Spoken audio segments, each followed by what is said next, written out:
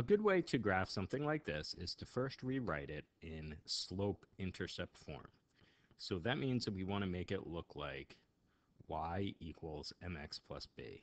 Y equals something times x plus another something. In other words, I need to get this y by itself.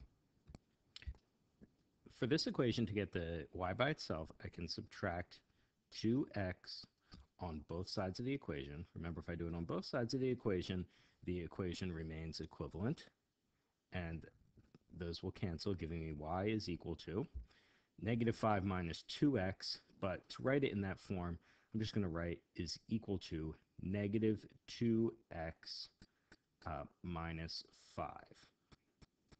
Now, our slope-intercept form tells us that whatever's in this position is going to be the slope. It represents the rise over run. In this case, that's negative 2. And whatever is the constant term at the end is going to be the y-intercept, and in this case, negative 5.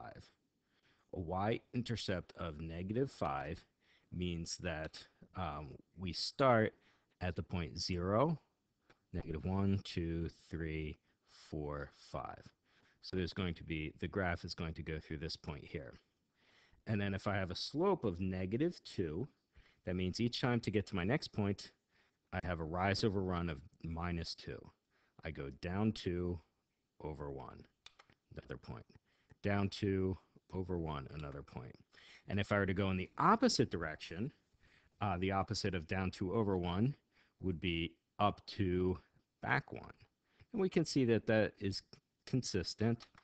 It puts the points in a line. And now all I need to do is connect the line to complete my graph. By connecting these dots and putting the line through it, I have a representation of the complete set of x and y values, which makes this original equation true. So all of these are solutions in two variables to the equation. Thank you very much.